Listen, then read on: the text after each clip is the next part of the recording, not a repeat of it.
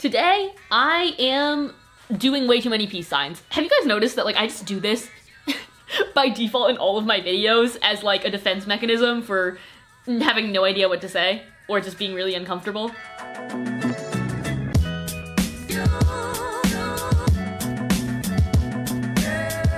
So I was supposed to film this video like 3 days ago and at a normal time of day, but you know, now it's 10 p.m. and then I'm gonna edit it all tonight, so. Love how after I graduated college, I was like, I'm finally never gonna pull an editing all-nighter again. And like, I'm doing 2 this week.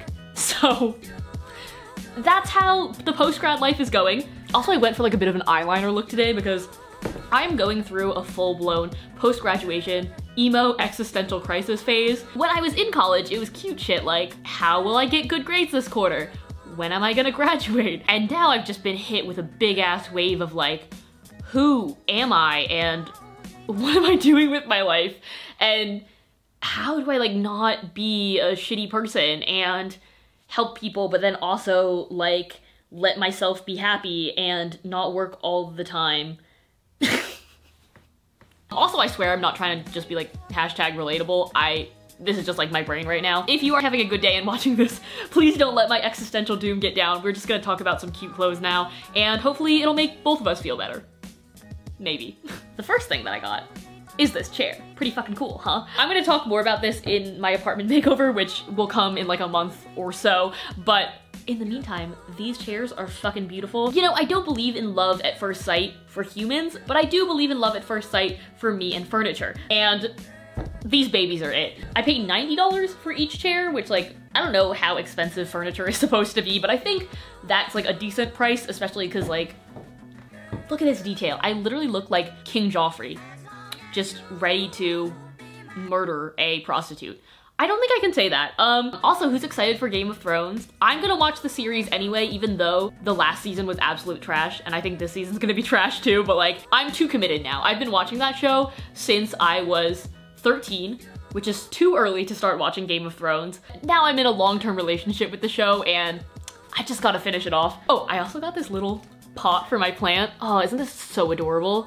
I've been really getting into planting my plants in like vintage Tupperware. Tupperware? That's not Tupperware. That's ceramic ware. This was $2, which is cheaper than a pot at Urban Outfitters, so I thought that was adorable. Okay, anyway, on to the actual clothing, which is probably what you clicked for. I have some stuff from regular thrift stores to show you guys, but first I thought I would show you guys a couple things from an online thrift store. I got a couple pieces of clothing from thredUP, which if you guys don't know is like basically a giant online thrift store and also the sponsor of today's video. And also, okay, basically they are a great option if you don't live near good thrift stores. It's a great way to be sustainable without paying like $300 for Reformation. You can buy a couple pieces secondhand, save some money, do some good for the environment. We love it. The first thing that I got from thredUP is this little boob tube. It's literally just like a tube of fabric from Urban Outfitters. I got it for $10 and it originally would have cost around $30. Now normally I'm not a big strapless top type of gal because this A-cup is not providing structural integrity to anybody, but this one has a nice little rubberized sturdy lining on top, so I've not experienced too many technical difficulties yet. I'm also trying to like get more color in my wardrobe, I say as I'm wearing an all black and navy outfit, but I have been wearing neutrals for a very, very long time, so I'm trying to like level up my fashion sense a little bit. They also say wearing color is supposed to boost your mood, so I could use some of that as well. Next up, I got these picnic bitch shoes. Oh yes, I am at that level now. At this point, I could wear an entire outfit of gingham, but I mostly just like how these look with a simple pair of jeans. They go really well with the tube top from earlier. Dresses up a little bit more of a casual outfit, gives it a vintage edge.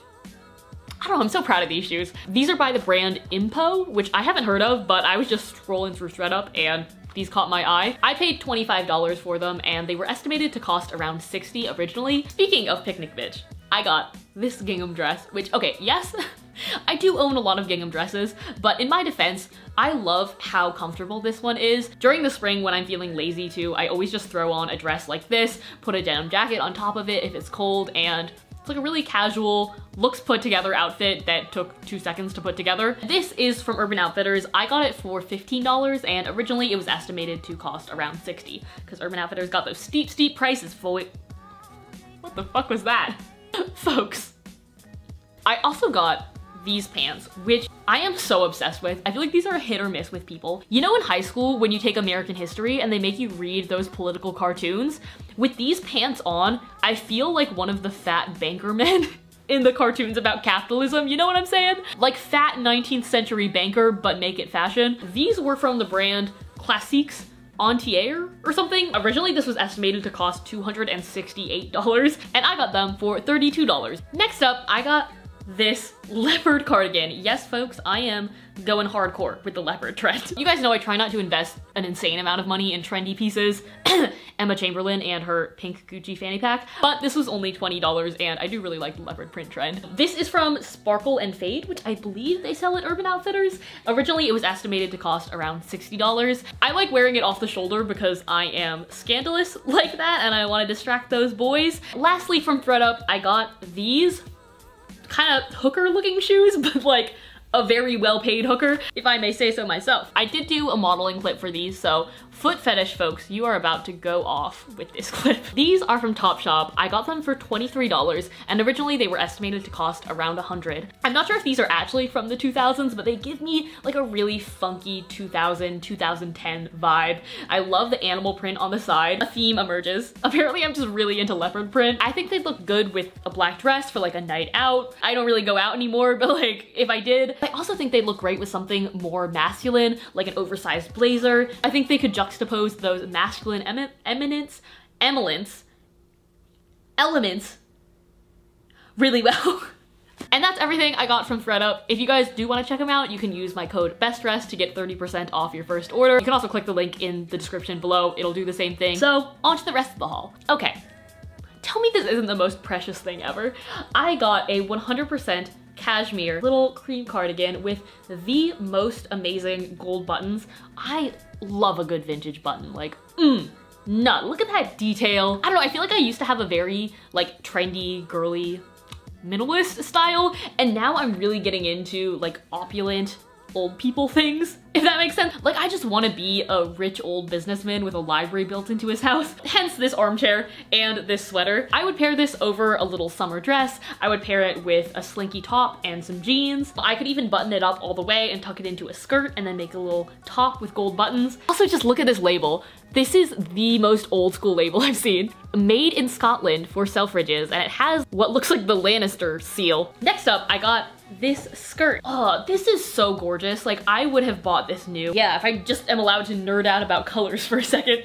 I love that it's muted. It feels really vintage. Also, do you ever just think that you'd make a really good Pantone employee? For those of you who don't know, Pantone is the company that determines like the color of the year and the standard colors that manufacturers create within a given year. So like that's the reason that you can find a poof at Target that matches your chair that you got from Urban Outfitters, because there are Pantone colors that are the most popular for manufacturers. Isn't that crazy? I feel like once my YouTube career dies, like Pantone, come for me. I'll just think about colors all day. Anyways, this skirt is so precious and twirly, and I've been loving recently the look of a casual t-shirt or a nice little button-up top with a midi skirt. Feels very like romantic and vintage inspired, and then you could even dress it down with a pair of sneakers if you wanted something more modern. Oh, look at me doling out this styling advice. Real talk, like I did not think this haul would improve my mood that much, but like I'm having a good time right now, so. Existential crisis diverted. I got this little cami. You guys know I thrift a lot of silk camis, but this is one of my favorites. I don't know if you guys can see my nipples in the modeling clip, so like maybe ignore those. Yeah, the bra situation is always hard to figure out with these camis. Most of the time, I'll probably end up wearing this with like a blazer or a cardigan over to cover up the nips a little bit, or layering it over a t-shirt or a long sleeve, so it just adds some detail to my outfit. More on the casual end, I got this graphic t-shirt. It is the most amazing feeling t-shirt I have ever felt. Like, there's no point in me really trying to describe it because you won't be able to feel it through the camera. Almost like matte and quite heavyweight, and there's like drape to the fabric. Anyways, it is by Uniqlo, and I think it's like MoMA merch because it's also in collaboration with MoMA. Honestly, when I'm not like doing videos or photos, most of the time in the spring and summer, I'm just in a t-shirt and shorts. It's casual, it's comfortable. Sometimes when it gets hot enough, like you just can't be bothered to really give a shit about your outfit. I picked up this blouse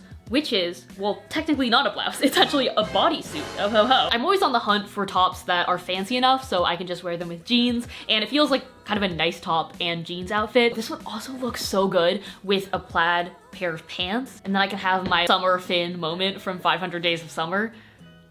Oh, that'd be so cute. Next up, I thrifted this little polka dot peplum blouse. Dare I say, this looks like something from Reformation, but it is from Forever 21 and admittedly made out of a much shittier fabric. I feel like this is the type of top that if I were wearing it and like sipping coffee and reading a book at a coffee shop, a guy would come up to me and then I'd get to marry him. But instead I have David. David and me are getting to the point in our relationship where we just like make fun of each other, so there you go. Now for a couple accessories. I picked up this purse. For the longest time, I never understood, like, why do adult women like purses? I have my backpack and my pockets in my jeans. Why would I need anything else? But now that I finally graduated college, I realized, like, there are some times where you just don't want to carry a full backpack around with you. To be fair, I think they do also add an extra touch of, like, effort, and I'm an adult lady who really thought about putting together this outfit vibe to your look. I was attracted to this one because it has a very 2000s vibe with the shoulder strap. Like, I could imagine somebody carrying their chihuahua in this. Also, I really only own like 2 other purses than this,